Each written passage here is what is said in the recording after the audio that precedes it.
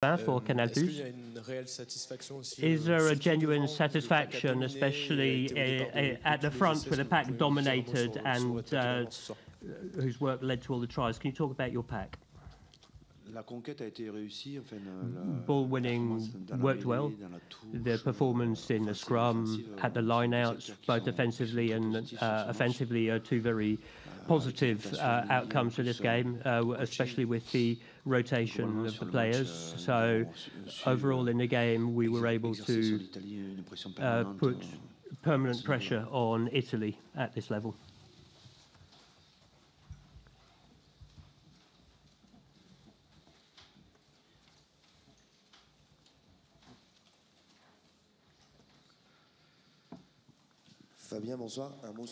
Good evening, Fabien. A word about your defence, which is progressing from game to game. We really feel that Anthony Gelon and Danty's tackles are working out for you. Well, it's true that our defence is progressing, but it's up to you to judge or assess. We will quietly go back and see where we can improve, because we shipped 7 points. 7 points remains something consistent with our ambitions in this competition. Now, clearly, the defence, we will closely watch all the teams that are competing for this World Cup. They all have very tightly sealed defences. So clearly, for us, we're looking to ship as few points as possible and spend as little time as possible without the ball.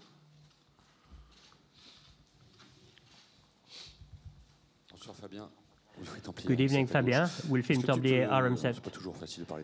It's not always easy to talk about one player, but one has wild figures. That's Damien Penaud, who this evening has overtaken Vincent Clerc, and Serge Blancourt, who is best scorer in the World Cup. 30 tries in the last 31 games. Can you talk to us about Damien's performances? Well, it's easy. The winger is the last link in a chain of skills, so Damien is lucky enough to play in a team that is performing and that will put him into areas where he feels comfortable. So it's very easy to congratulate Damien for his offensive performance, but it's also very easy when you have a team like that working for you. And in fact, the players who become great are served by their teams. So there is always a balance between, for me anyway, if I may say so, individual performance is served by the collective performance, whoever the players. It's true that for 4 years now we could underscore a lot of players who are revealing themselves and who are growing, but it's always because the team is carrying them. And it's a mix. And this mix contributes, because a player contributes to the team's performance and the team contributes to their individual performances. Thank you. Good evening, Fabien. Luke from The Guardian. You've had to deal with some injuries in this campaign. Are you pleased with how the group has dealt with that? Est-ce que tout le monde a eu la traduction de ma question? C'est intéressant. Tout le monde a la traduction? Donc c'est par rapport aux blessés pendant cette campagne. During this campaign, well, we've had some injuries. As I said, in Marseille, we're always disappointed, always sad when a player gets injured with us. We, as staff, always feel responsible because we support the players in their development. And we're never guilty. If we put a player on the field, it means we've validated their capacity, their ability to play. So we are responsible because that's our choice, but never guilty. Then we prepared also for such a scenario, which is not a good one. That is to lose players to injury. We lost Romain and Tamac through injury. We had Paul Willemse, who was injured during the break, during individual training at home, and he had to abandon his participation. These were two players who were in a group of 42 who had to leave us, and in the competition amongst the 33 currently, we have two injured players, Julien Marchand and Antoine Dupont. But if they're with us, it's because we are sure that they will come back to the competition. We are going forward at 33. We remain 33, and we will stay together.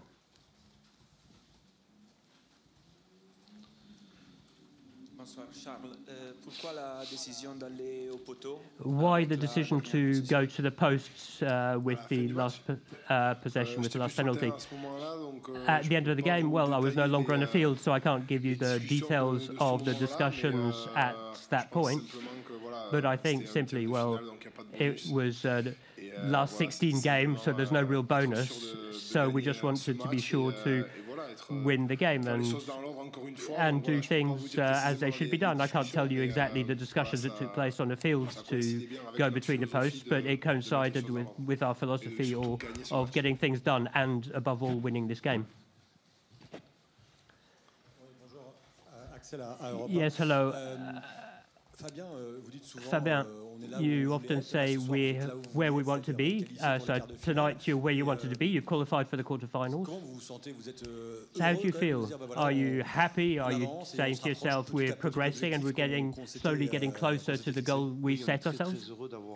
Yes, we're very, very happy to have had a successful game. Very happy to have a successful qualifying stage. Very satisfied with 4 years and 43 games. This evening we will recuperate together. We'll try and spend some good times together, celebrate this qualification, and then we will turn to the quarterfinal, which will be for us after a first World Cup final against New Zealand, will be a second World Cup final for us, clearly. So we are very happy to be validating our qualifying stage, our pool stage, but we know that our next meeting next Sunday is a second World Cup final waiting for us, clearly, and I'm weighing my words.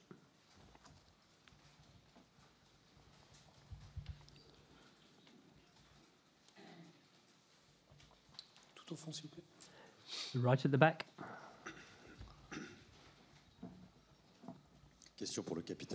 A question for the captain. Charles, as a player, how do you feel about the start from the French team and the way you played this game? Are there any things that are particularly satisfying or others you need to work on? How do you feel? Well, yes, there is some positives. We wanted to be all out from the start to the end for all 80 minutes. We wanted to be very intense. We also wanted to prepare for the rest and have good releases to be able to convert our game.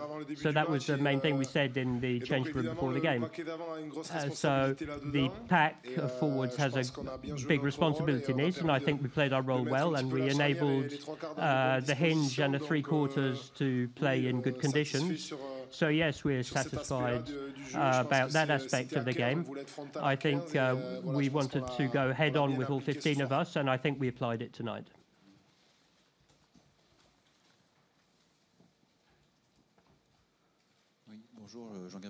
Hello, Jean-Gabriel Montagne from the Parisien. Could you have a word about potential opponents in the quarterfinals, and particularly South Africa, who are the lead team? Or how do you see that opponent, or potential opponent for Sunday? I'll repeat what I said. Whoever the opponent is, for us, it's clearly a World Cup final. On one side, they are the South Africans are world champions who have prepared their back-to-back. They've clearly been preparing for that. And on the other side, you've got the world number ones. So the draw is what it is, and it's up to us to do our work, our job.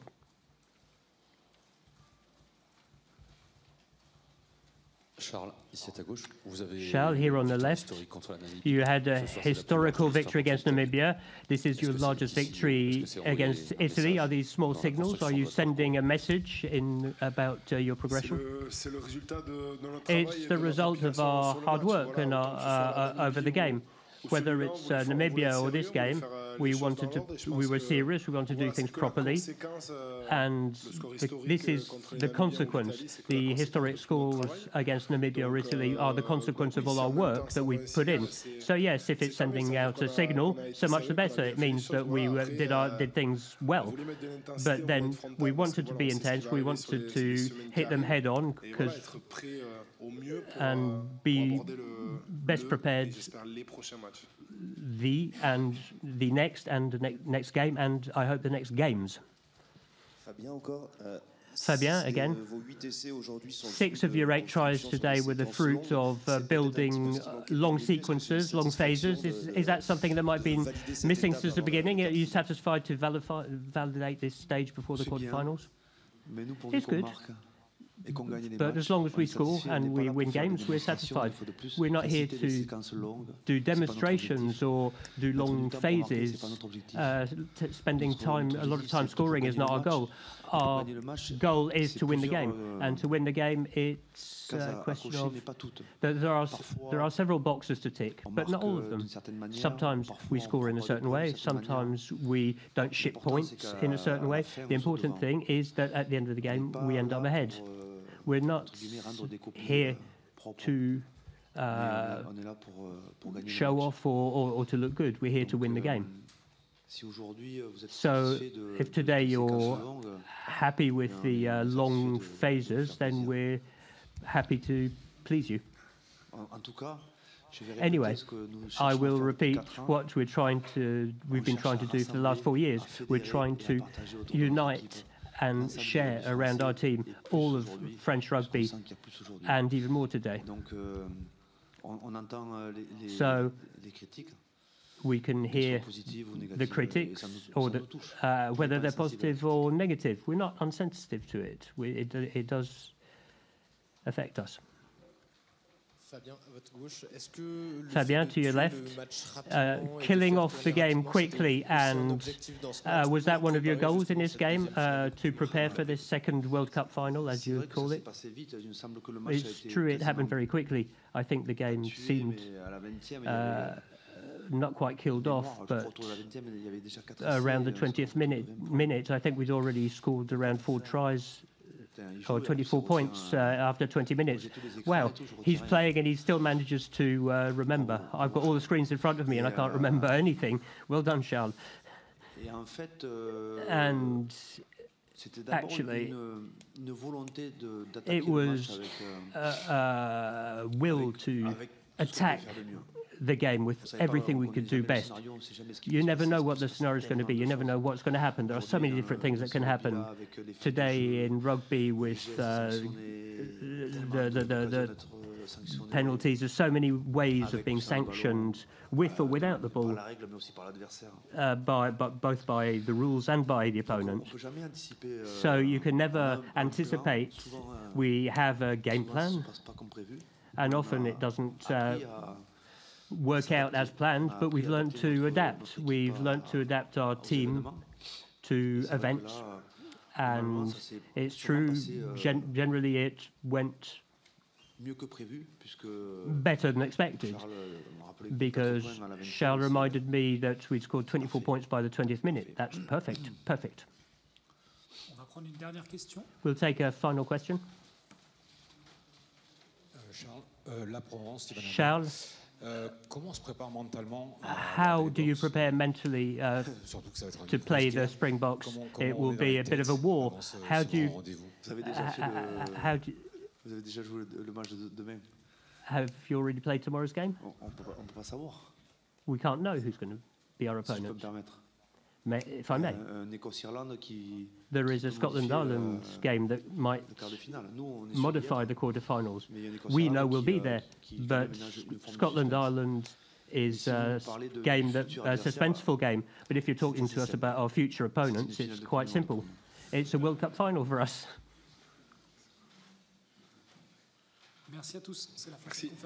Thank you, everybody. This is the end of the press conference.